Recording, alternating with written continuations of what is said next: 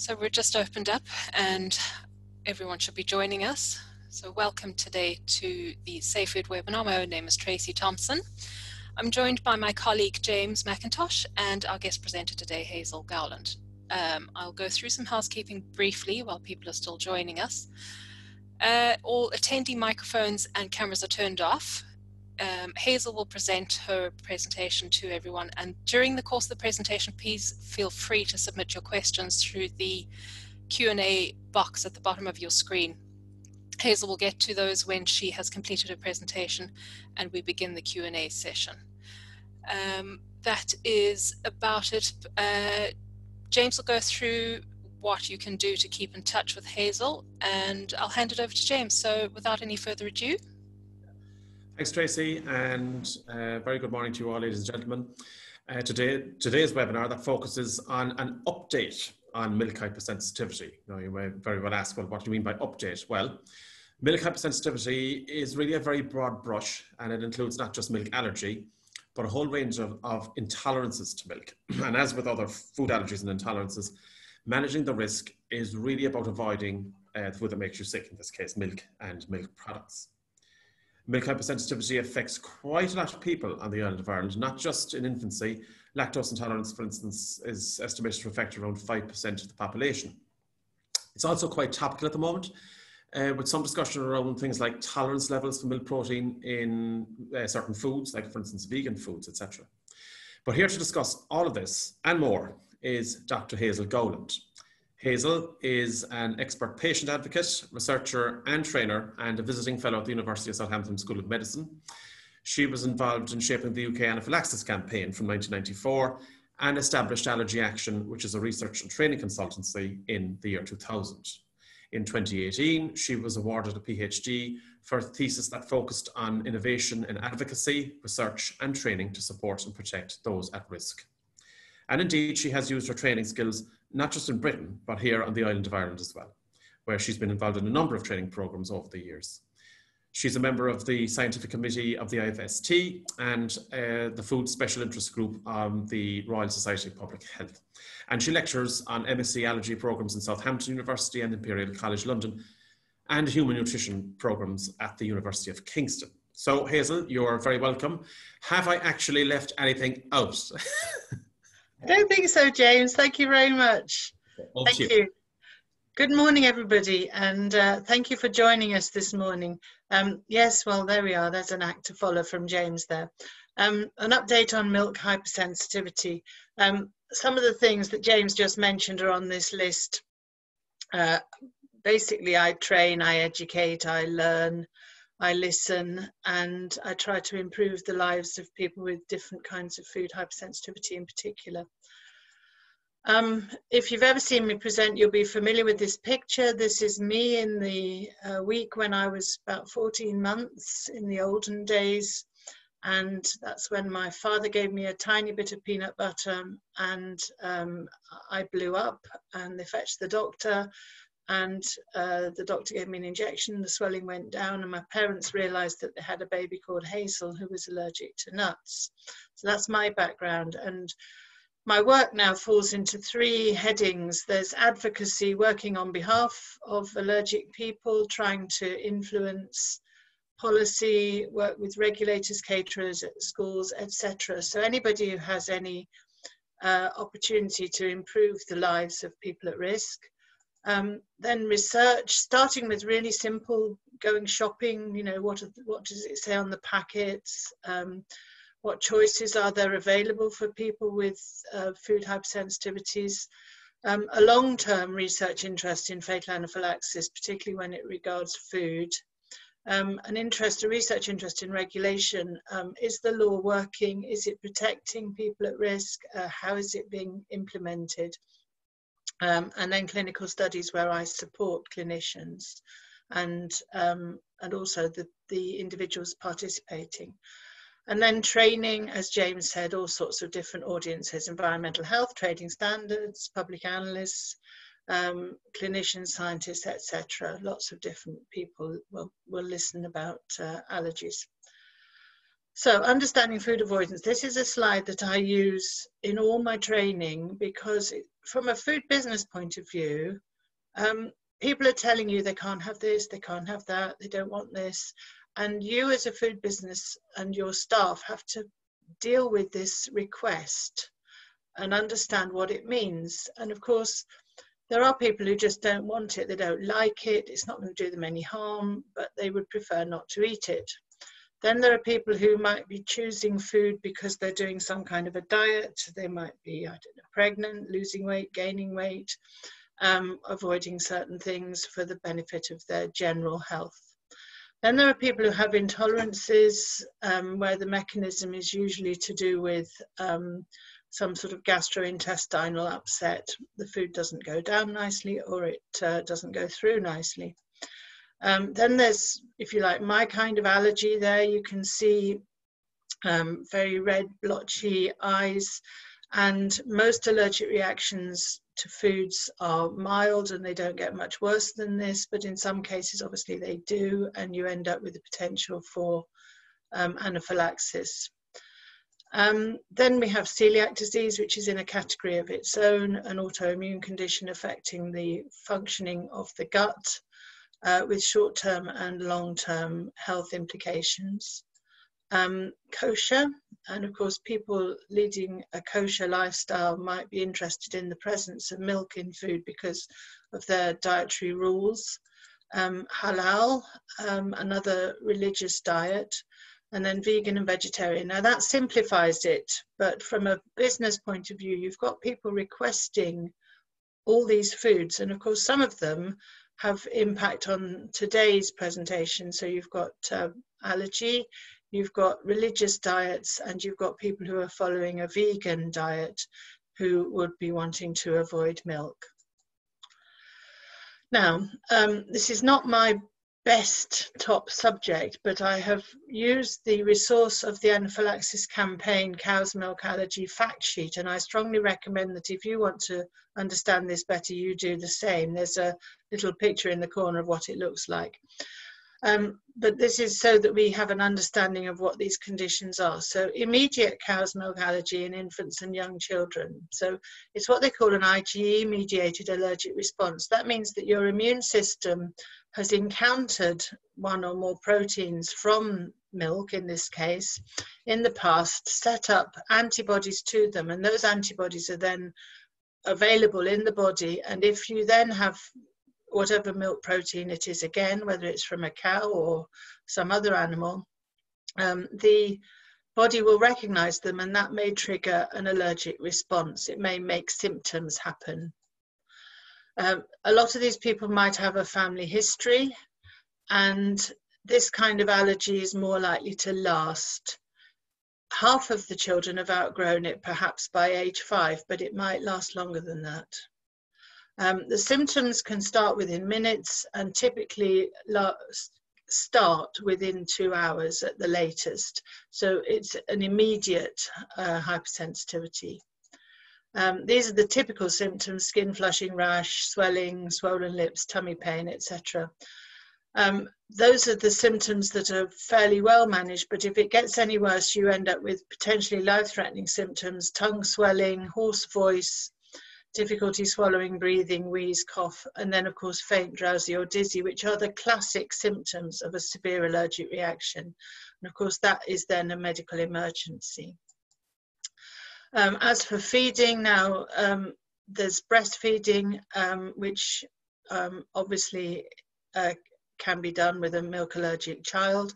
The types of formula that are available, there's the partially hydrolyzed formula. That's where the proteins have been bashed around a bit, but they're still partially intact. The allergenicity is therefore reduced, and some babies can cope with that. Or there's the extensively hydrolyzed formula, where the proteins are broken down right down to amino acid level. All this processing takes time and costs money, so that the extensively hydrolyzed formula is quite expensive, and being able to access it and pay for it are challenges for many people. When it comes to having solid food, it may be possible to reintroduce reintroduce the milk through the food, so that there can be some tolerance brought in there. And this is called a milk ladder. So you start at the bottom where the proteins are well cooked in a malted milk biscuit. I know it's not that legible, but you can look it up, the milk ladder. And right to the top, so you go through various stages where the milk is increasingly less processed and the proteins are less denatured, to the top where you're back on normal milk again. And that's the aim with a ladder. Then you have a different kind of milk allergy in infants and young children called delayed cow's milk allergy. Now, this used to be called cow's milk protein intolerance, but I think they're now calling it non-IgE mediated allergic response. Once again, you might have a family history, and it's usually outgrown quicker than the IgE mediated version. The symptoms are slower. You haven't got that sort of few minutes to 2 hours. It's much harder to diagnose because you haven't got the typical allergy test that you can do for IgE mediated. So the skin prick test and the blood test don't work. And really the only diagnostic tool you have is to not have it for 2 to 4 weeks and see what happens. Typically the symptoms are gastrointestinal, so you've got reflux, vomiting, colic, refusing feeds, and then you've just got a very, very upset baby with pain, possibly blood in the poo, possibly rash, and then a sort of snuffly breathing problem. The feeding issues are fairly similar, but once again, you might be able to use the milk ladder to reintroduce cow's milk to the diet. Now, this is a recent paper by Munblit et al. At Imperial in London, and it is suggested in this paper that milk hypersensitivity is overdiagnosed in babies, and there's this rather helpful diagram. So if you talk to parents, the babies that they used that were examined in this study, there were 650 babies in the EAT study control group. Now, the EAT study was done in London by Michael Perkin and colleagues, trying to introduce 6 allergenic standard foods into the diet actively to try and induce tolerance so that the babies would be able to eat them, whereas in other cases where they didn't have those foods, they might have developed an allergy. So they chose babies that were high risk for food allergy, and they'd been breastfed for 3 months. The parents reported vomiting, colic, and eczema as regular symptoms, and you can see those 3 symptoms on the screen here, and you can see that milk allergy is suggested here, but also you can see these tiny little circles, milk allergy. Really, when you actually challenged those children and gave them cow's milk protein, there were very few that really genuinely had cow's milk protein allergy when the gold standard test was done. Milk hypersensitivity is overdiagnosed. It's suggested that, this was the quote, when working with infants and their mothers, we need to be careful not to blindly diagnose every mewling and puking infant with cow's milk allergy, because it probably isn't. So mewling and puking infant is a quote from Shakespeare, and obviously lots of babies have those symptoms, but not all babies have cow's milk allergy. Then there are other hypersensitivities, and I'm just going to give you the big names, but you can read about them in the fact sheet if you're interested.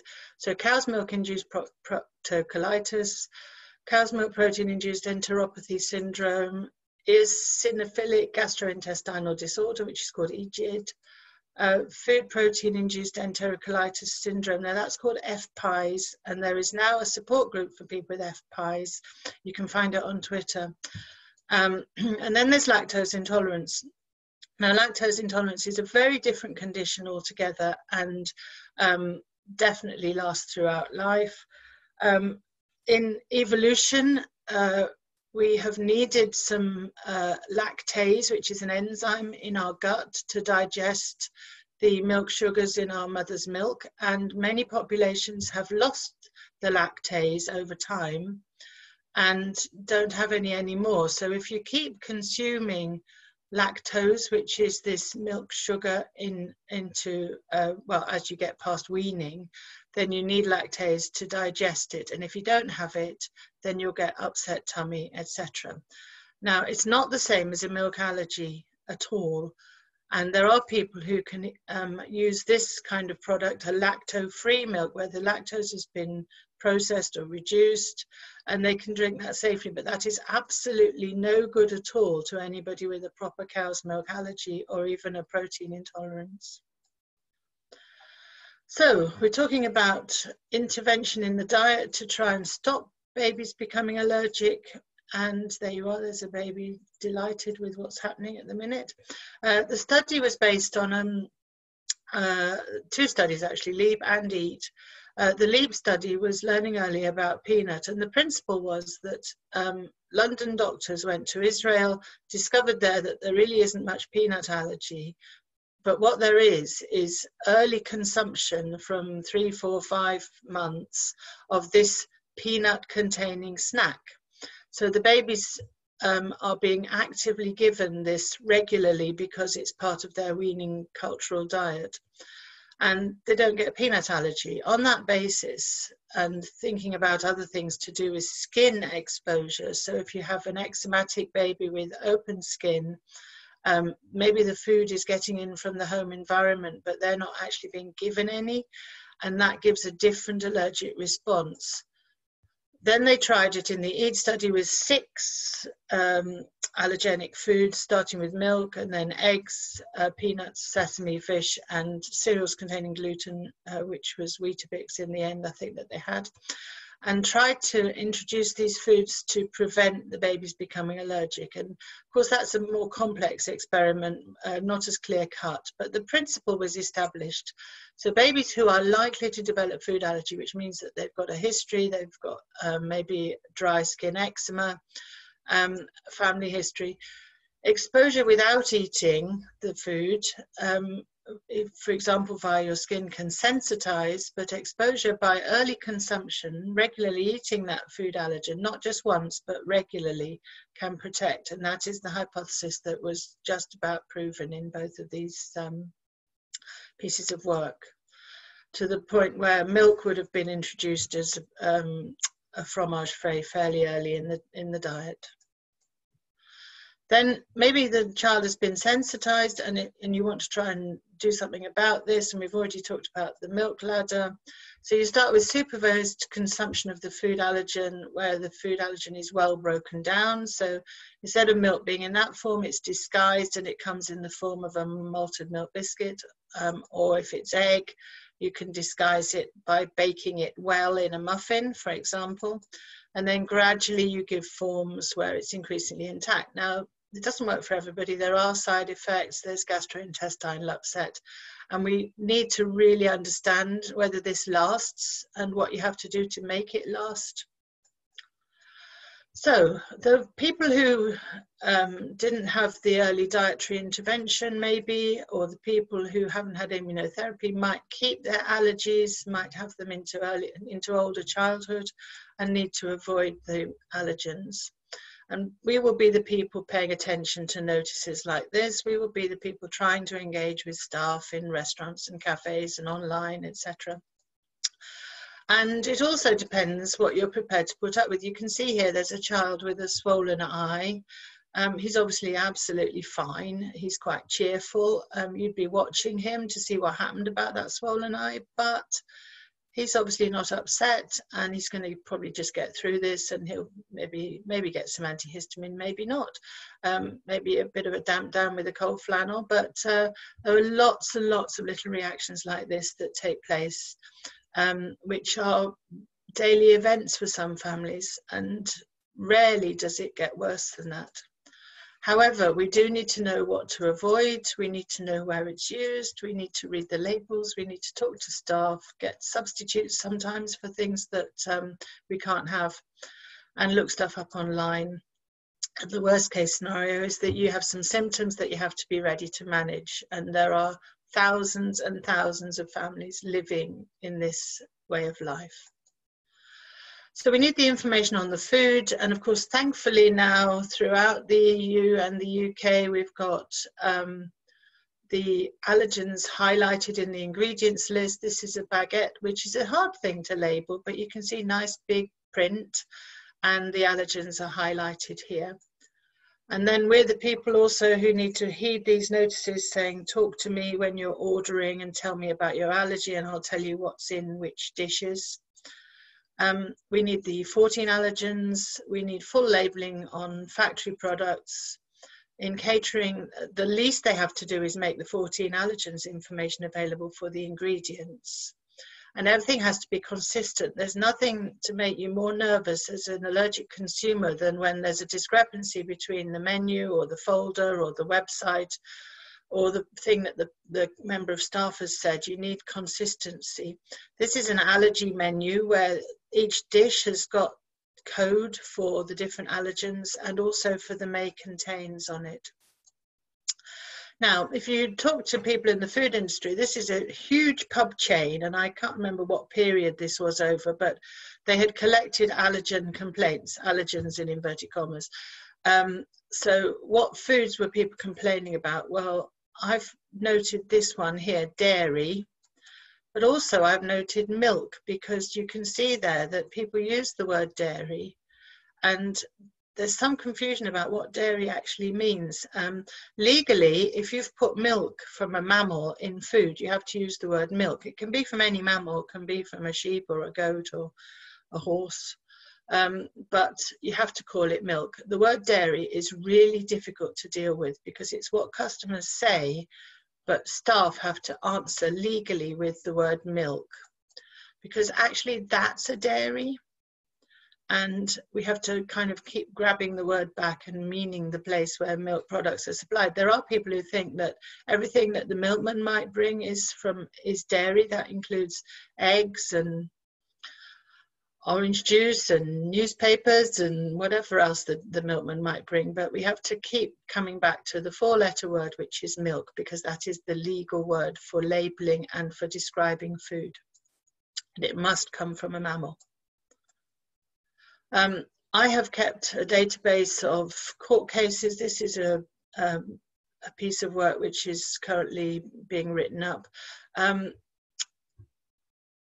From 2014 to 2020 at the end of January, and you can see here that the food involved where there were prosecutions, there's peanut, which is the big one, but milk is sort of equal second with egg, and that's good really that regulators are taking an interest in finding out where milk is not labelled or where people have asked to have no milk and it's been present. Now, in England and Wales and Northern Ireland, from October 2021, there's a change in the food labelling law. Essentially, there are three ways to sell sandwiches. There's the packet from the factory, which you can see on the left-hand side, and that has full ingredients and allergen labelling. There's the box with the sandwich that's been made to order by the member of staff in the cafe or the takeaway, and that's been done at the request of the customer, so there's no need to label the ingredients on that, provided you can tell the customer if they ask what's in it, or provide them with a folder saying what's in it. But the sandwich at the front is the status called pre-packed for direct sale. And that means we made it out the back this morning and we've put it in the chiller because we expect a busy lunch rush hour, and we want to put things out there so people can just come in quickly and pick them up. And you can see it just says cheese and tomato, and at the minute that's fine, but after October 2021, in the places that I have mentioned, and not in the Republic and not in Scotland yet, you will have to put the full ingredients and the 14 allergens on that packaging. And that is changing, and the Food Standards Agency has put out guidance to support that. So pre-packed for direct sale is where it's been made out the back, wrapped up in some form of sealing packaging and put out for people to pick up, and that's where it's going to change. Now, we're talking about may contain here, and there are some principles. generally speaking. So if you're making the brand leader, if you're making the main one of the market, then you might have a dedicated line. You're making so much of that product that you can do it night and day, and you don't need to make anything else on that line. However, if you're making jar sauces like this, you might want to make different jar sauces on the same line. Because it's a wet product, and because you can do things through pipes, you can design the equipment, and you can do what they call cleaning in place. So you can wash that whole lot of equipment all the way through with hot washing, with detergents. You can design the equipment so there's no nasty bends where stuff gets stuck. And you can essentially use that line for lots of different products. Now, you'd be able to make a tomato sauce, and then you could make one with perhaps a creamy sauce, a milk sauce, and then maybe something with fish or something with nuts. And they would all be cleaned in between, and you would be sure by validation and verification that you hadn't got traces of that particular allergen left.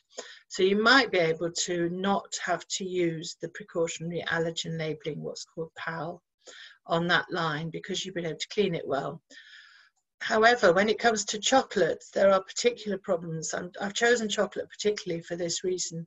Cleaning with water in a chocolate factory introduces microbiological risks, so you try not to do it. Therefore, the best way to clean is to push either fat or waste chocolate down the line, which will collect the lumps. Now, you can see there's a picture of a piece of chocolate there with a bit of nut in it.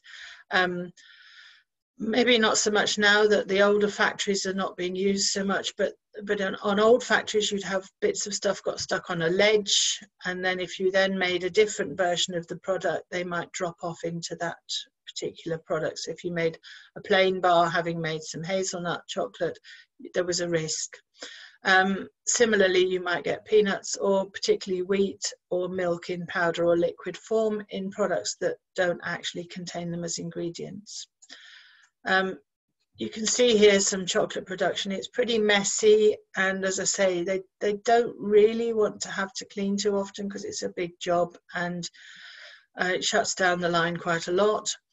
But if you've got dark chocolate in a chocolate factory that otherwise processes milk, you're going to get milk even when you didn't want it in there. So trusting that chocolate doesn't have milk in is quite a challenge.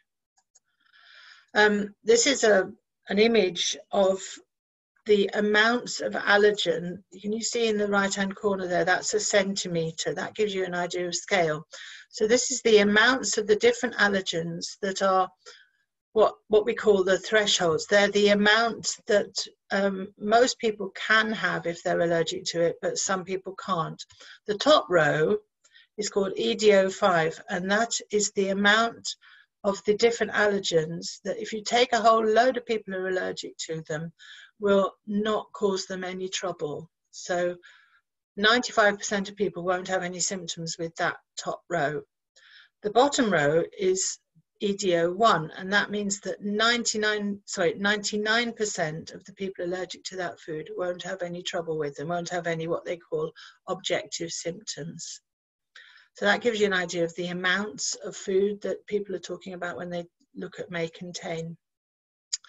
And then we've got free-from foods. Now, free-from foods are usually made deliberately to exclude particularly milk and cereals containing gluten and prevent cross-contamination. Now, they're different from standard food because the ingredients are not allowed in the factory unless each batch has been tested. So it's called positive release, where they let the different ingredients into the site only when they've been tested. And that, of course, is time consuming and expensive. And the alternative substitute foods, you know, if you're using potato flour, tapioca flour, for example, instead of wheat flour, they might be more expensive. So that's the free-from market. There are people who've got allergies and intolerances, and then there's a bigger market of people who just don't want to eat whatever wheat or whatever lifestyle type. Then there are substitute products. For example, these are looky-likey cheeses that are made from, I think, rice in this case. So people want to have cheese, they can't have milk, so they pay more money for these substitute products. have to be clear what they're actually free from. Now, if you go to a free from section in the supermarket, they might have a big sign like that, but it doesn't mean that every single item under that section is free from all those things. This is a chocolate bar, and I believe that it was this chocolate bar that was bought by a father for a son with a milk allergy, thinking that it was free from milk. And now that's really misleading, because you can see it says coconut milk chocolate bar. So is it coconut milk or is it milk chocolate? You can understand how difficult it is to communicate what things actually don't have in, especially when they're branded and labelled. Must be very clear which things are in and which things are out, because all free from things are not free from everything. And then we've got the whole current trend towards plant-based alternatives. Now, you can't call these milk, as I said earlier, because they don't come from a mammal, and there are various wriggly ways of not calling them milk, although people who've got them in their fridge, I'm sure they will say, oh, that's the almond milk, that's the rice milk. But legally, they can't be called milk because they didn't come from a mammal. You can see that lots of them different sources of protein to make alternatives for milk. When you start using these in a coffee shop, you then have a new allergenic risk. And this is a coffee shop with a notice saying, because we're now using almond milk, we have to do cross-contamination controls. And you can't see the detail here, but the system is that the different coloured cloths for wiping the frother between different people's drinks, to try and do some control of cross-contamination, so that a person who wants a milky drink doesn't get almond cross-contamination, for example. This is a new piece of work. It only came in last week. It's a Torfaen in South Wales. Local authority went looking at drinks in vending machines. Have they got the allergen information available in the vending machine or for the customers to see? Half of them did and half of them didn't. Some of them have got small text saying these products contain milk on all of them. The issue, of course, is that if you wanted to buy a black tea or a black coffee and you had a milk hypersensitivity, how likely would it be that you'd get some cow's milk in your drink? So they tested it by buying a milk containing drink and then buying a drink which didn't have milk in, like black tea or black coffee. And 1 in 5, 2 in 10 had cross-contamination with milk in the black tea or the black coffee. And they also had allergen warning notices like this. So you can see that certain drinks contain milk, other drinks may contain traces, chocolate has milk and soya. So that's about as good labelling as you're going to get on a vending machine, I think. And the soups contain various other allergens. But the issue of being able to know what the allergens are before you make your mind up and be sure of what you're getting is a challenge on vending machines. I've kept data about fatal anaphylaxis for the last 30 odd years. If you look at which foods people seem to have been allergic to, and we never know for sure, well, we rarely know for sure, you can see that milk is quite a significant cause of fatal anaphylaxis, compared with brown, which is nuts and peanuts, and the pinky colour, brown, which is peanut, the pinky colour, which is nuts and peanuts, and the purple, which is tree nuts. Of course, on the right-hand side, you've got the green column, which means it looked like milk, it looked like food allergy, it timed like food allergy, but we don't know what the allergen was. But milk, fatal reactions to milk are significant and continue. This is looking at things the other way around, so from 2001 to 2020, and you can see 2019 we had 3 that seemed to be cow's milk protein reactions, and in 2017 we had 6 out of 17 deaths. So milk protein is definitely a cause of fatal anaphylaxis. These are not babies, these are not tiny children, these are young adults. Shahida Shahid was 18, she was a student, she knew she was allergic to milk, she asked for plain chicken, and it turned out that the chicken was coated in buttermilk. That's a current dish that people ask for, but of course it may have just been cooked on a grill, but it's been lying in a bed of milk all night. She mentioned her allergy and she collapsed and died in Manchester. This is Owen Carey. He also had buttermilk chicken. He and his family who were with him also asked to avoid milk. This led to a preventing future deaths report. We need to make this known. This is Chloe. Now she had milk in yogurt used to bind the meat in a doner kebab. So the meat that goes round and round is sort of glued together, reconstituted, and sometimes yogurt is used, sometimes soy is used, and she had no idea. And neither did the business that sold her the kebab. This is Karen Shima. This is an exceptional case and has been written up in the medical literature. Another boy in school was joshing around at break and chucked a little tiny piece of cheese down the back of his t-shirt at 11:25, and he started to have some symptoms, and he went to the medical room and he paced up and down scratching for 10 minutes, and then he went into a major asthmatic attack, and by 10 to 12 he was in cardiac arrest. The 25 minutes just having the cheese down the back of his t-shirt, that is exceptional. That is a really unusual situation and outcome. This is Ruben. He had popcorn at the cinema. He'd eaten the same popcorn before without a reaction, but he also had a cow's milk allergy. So Chloe was 15, Karen was 13, and Ruben was 14. And this is a little British boy who was on holiday in Italy, and he had a known milk allergy. His parents asked to avoid milk. He had a pasta dish which contained milk. Now this is unusual because the Italian regulatory system has now given the boss of the restaurant a 2-year suspended jail sentence. It's the first case like this that I've heard of from abroad. This was an issue with a little boy from the UK who went to Blackpool. He had a known milk allergy, went to Pizza Hut.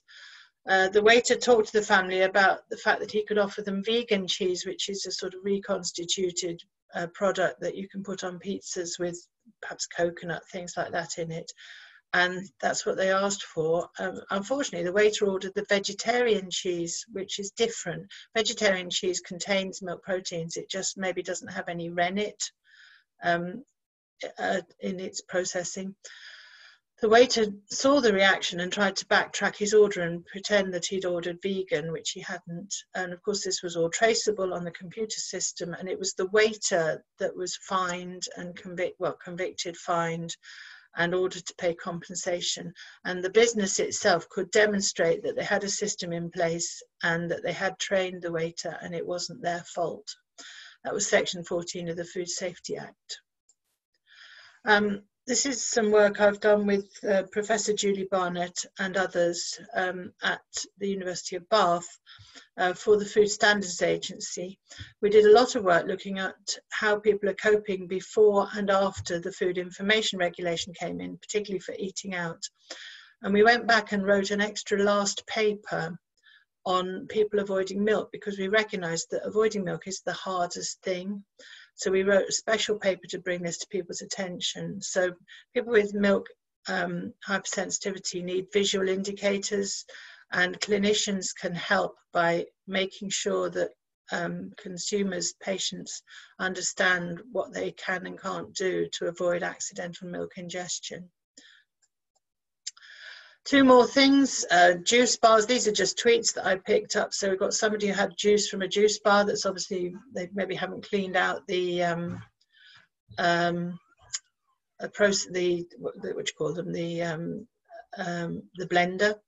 And the other one is a cocktail, and people are not paying attention about what's in cocktail ingredients. There are quite a lot of cocktail ingredients that do contain milk, and this isn't always widely understood or recognised. And of course, businesses do have to keep the ingredients for a cocktail and the allergens available if somebody asks, but people don't always think either of asking or of providing the information. What about food allergens in non-foods? This is goat's milk moisturizing lotion, and this is goat's milk soap. Now, the goat's milk soap was was examined in Australia, where it's quite commonly used. And a woman who had goat's milk soap, had used goat's milk soap, found that she then had problems drinking goat's milk, which she had always done. So she'd been sensitized through her skin to be allergic to goat's milk because she'd used the soap. We don't know about sensitization, and we don't also know too much about reactions, but if you're just using the hand soap in somebody's bathroom somewhere, you might not think it would have milk in it. Even, you know, it's labeled on the front fine, but you might not realize. And this is ass's milk, so soap made of ass's milk, so Cleopatra has got a lot to answer for there. This is a reaction to milk protein in a tooth treatment in Australia. So there are things with milk in turning up in places that we might not realize. Most important thing is to ask both sides. You ask if you've got somebody who's allergic, and you ask if you are the allergic person or you're buying things on their behalf. Just a last reminder, this is a slide just to remind everybody that if we are dealing with anaphylaxis or a severe allergic reaction, symptoms can be unpredictable. They may change throughout life. What happened last time might not be what happens this time or what happens next time. They do not get increasingly worse in a sliding scale, but they can be erratic, and you might find yourself dealing with something that you've never dealt with before. The child here is getting over a reaction. They're going to be okay, but they've obviously had quite a nasty time. A little bit grey around the gills, fat lips there. And if you think that that swelling might have been happening on the inside, you can understand why this is so serious. A bit blotchy as well. Many of us are carrying adrenaline auto-injectors, or epinephrine as it's called in the States. There's the EpiPen and the Jext and the Emerade, the three makes that are available at the minute, I think. It's given in the thigh. It's given in the thigh, nowhere else. You can do it through a layer of clothing. Once you get to that point, you're dealing with a medical emergency, so you're calling 999 if you're in the UK at least. And many of us are asthmatic, and we might also be needing help with our breathing from our reliever inhaler as well. So dealing with a medical emergency, just a reminder.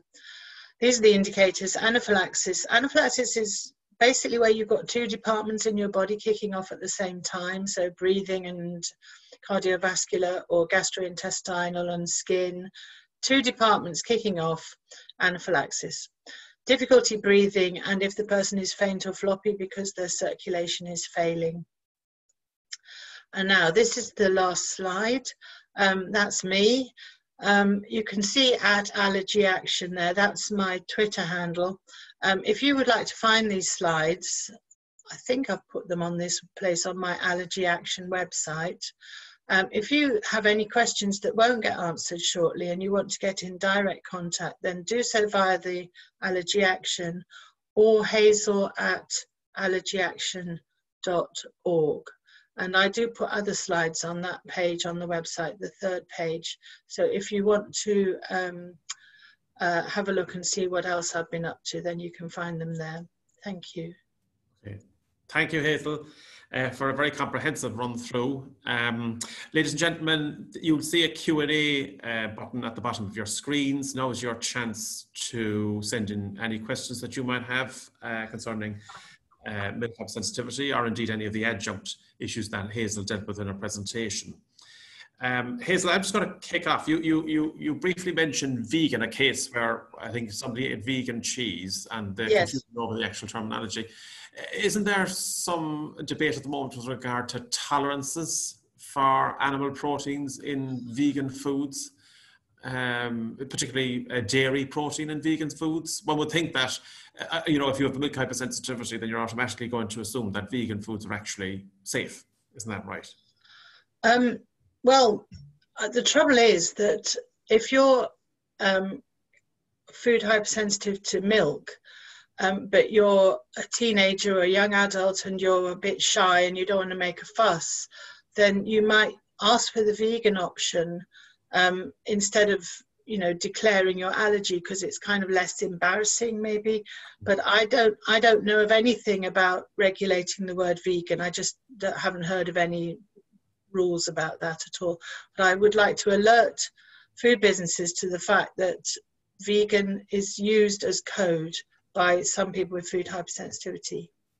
Yes, yeah. So again, always ask if you have milk hypersensitivity, make as many inquiries as you can. The other question I had was lactose free. You see that a lot on the free from shelves. That doesn't necessarily mean it's suitable for somebody with a milk allergy, though, isn't that right? Not at all. No, no, no. It just means that the lactose has been processed.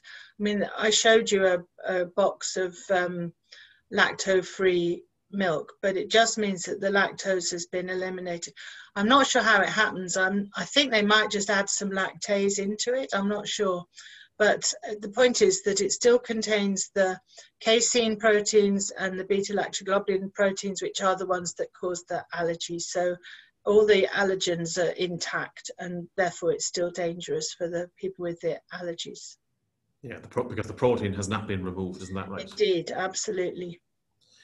And just one more question for me. You showed fatal UK, or suspected cases of UK or fatal reactions to food allergens in the UK, particularly with regard to milk. Do we have any more information on those? I mean, is this due to mislabeling, or was it cross-contamination?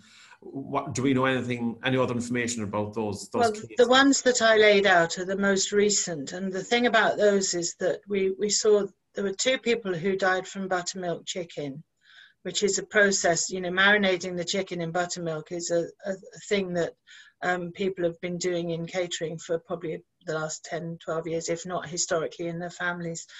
And then the thing about the yogurt in the kebab meat was significant as well for that reason. So I don't think, I think what's shocking about these cases is the age of the young adults who think that perhaps because the law is now in place to make businesses have to declare the presence of milk, then they can eat out as comfortably and as freely as their friends with, you know, a peanut allergy or a nut allergy. And I don't think that the catering sector has really come to terms with the number of people who might be wanting milk, guaranteed milk parts per million free, and also the fact that milk is a relatively cheap ingredient and it's ubiquitous in many catering environments. So I think we've learned quite a lot from these, particularly that 2017 6 fatal anaphylaxis cases to cow's milk protein. Some people are allergic to quite a lot of foods, and we can't be sure that it was milk. That's it, in addition to the cases that I've laid out. So there might be others in the unknown that we can't be sure about, but they might well have been milk. I mean, you spoke there about that the caterers can't afford to ignore it. Well, I mean, the general consensus is roughly 5% of our populations are lactose intolerance, in around 5%. Yeah, yeah. But on top of that, then you've got the other forms of milk hypersensitivity, including milk allergy and the different milk intolerances as well. So it's quite a lot of people just for the milk hypersensitivity alone. Yeah, and of course it's more prevalent in some populations. So in the Chinese population or in the Afro-Caribbean populations, there's more lactose intolerance, but it can be in anybody. That's right. Yeah, I think in Southeast Asia, places like Southeast Asia, it's 95% of the adult population, because basically they lose their ability to digest lactose once they as I say, in evolution, none of us really needed to maintain our lactase in our gut, but many of us have, because we've kept drinking milk generation after generation. But people who haven't, that may be what's happened. That's right. Thanks, Hazel. Okay, folks, any other questions?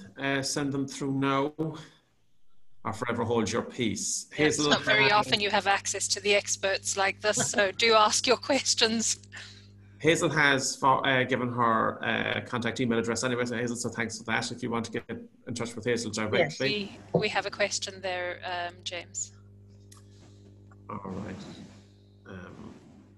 It's to do with use of chopping boards. In a separate chopping board, is a separate chopping board sufficient in a restaurant environment, adequate when preparing an allergen-free dish? So would you use a separate chopping board? The most important thing is the cleaning. There are products on the market where they code, say, allergen cleaning equipment. And so, for example, there's purple boards, and you can get that for managing all your allergens.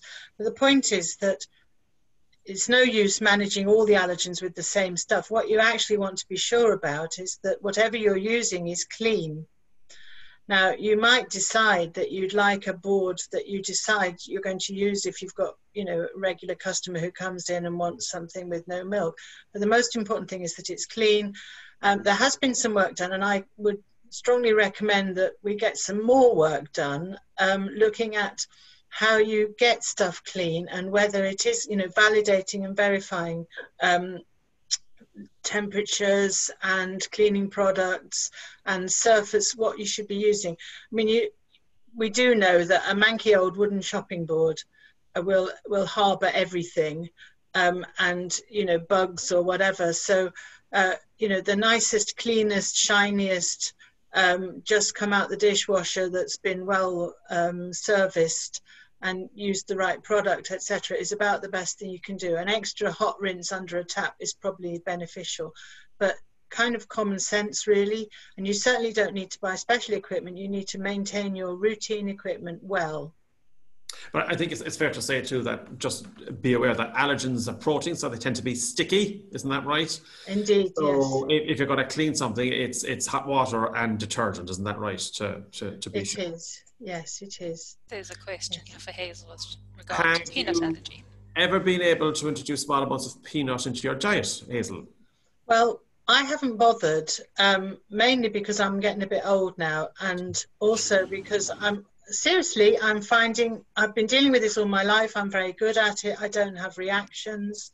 I think if I had a peanut allergic child, I would be seriously looking at engaging with some program of desensitization.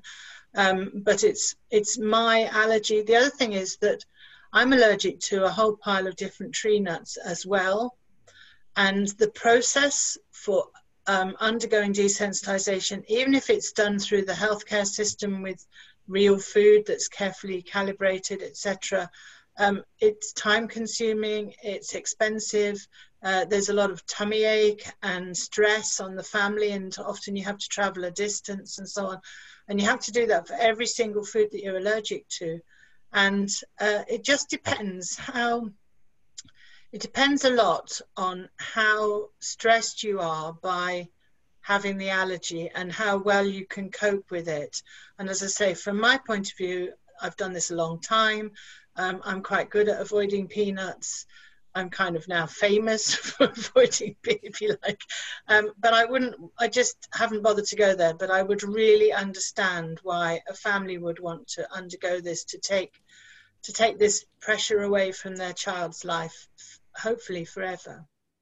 We have another question here. If you have an ingredient that you use in a dish that says on the package may contain or prepared in an area where there may be traces of this allergen, should you include this on your allergen menu for customers? Well, there's two things there. If you put it in on purpose, you must declare it in the ingredients and you must mention it in the allergen, the 14 allergens. This is the manufacturer. If it's may contain, that's different, because if it's may contain, what I say, you know, there's a sort of a grid you can use. The Food Standards Agency put it out where you have all the allergens going along the top, and then you have the dishes down the side. Now you tick if you put that ingredient in on purpose, but also I've got a new thing where you put an asterisk if it's come in with may contain. So if you bought it, and I don't know, if it's a bag of sultanas and it's come in with may contain nuts, then there might not be any other allergen ingredients in the bag of sultanas, but you can put an asterisk under may contain nuts. Now that is not legal, it's not required by law, it's additional information, but it's voluntary information to help the consumer. And then if the consumer then asks, you can say, look, there weren't any allergens in this thing, but we've got may contain because of the sultanas. That would be a helpful thing to do. It's voluntary. Yeah, may contain is proving very problematic, particularly for caterers. Indeed. And they don't know whether or not how should they treat it, and but it's important to emphasize that there's no legal basis for its use. It's entirely voluntary. No, it's entirely voluntary, but it is best practice, and not passing it on, I suppose, puts your business at some risk. On the other hand, I mean, there have been times when people in a not busy restaurant have gone down to the dry store and come back with phone photos of all the labels so that I can choose a dish. You know, they got stuff off the boxes, or they bring me the box. It's not very romantic, but they'll bring me the cardboard box and would you like to just read this label and see what you think? Would you be prepared to eat it? But it is a big dilemma, especially the way we're buying food now, because we're ordering stuff online, we're ordering stuff through apps and so on, and they can't really cope with proper may contain. Saying that, there are quite a lot of businesses, especially some of the bigger brands, that if you declare an allergy, then automatically you can't order on the app. You have to ring them up, or you have to go face to face to the business, talk to the member of staff in person, because there's two things. They wouldn't want to put your food into the care of the delivery people in case they might tamper with it, so they can't guarantee the integrity of the food that they're sending out with the delivery company, particularly if you've got an allergy. And also they would like to be able to prepare you something special and make sure that you actually get it, and the delivery company might muddle up the pots or something. So those are reasons why big brands in particular have, if you declare an allergy, they won't serve you directly. You can't order like everybody else. That's fine for people like me, but if you were 16 and all your mates were ordering online for a meal or a pizza or something, you could understand that you just wouldn't say anything about your allergy because you don't want to be different, and your need jeopardizes the possibility of eating the food, you know, for everybody. So you might keep quiet, which is sadly what happens. Yeah. I don't think we have any more questions, folks. I'm going to bring it to a close there because we're almost at the hour now. Just to say, Hazel, thanks very much again for a very interesting webinar. Folks, we're going to send you a link to a survey just to get your feedback on today's event. We very much appreciate your feedback in that regard. And this gives you an opportunity to suggest other topics that you may be interested in having a webinar or maybe even a podcast on. The presentation will be uploaded shortly, and the link to the presentation will be sent to you as well. So it just leaves me to say thanks very much to Hazel again, and to you, ladies and gentlemen, for attending today's webinar. I hope you found it beneficial. Okay, thank you.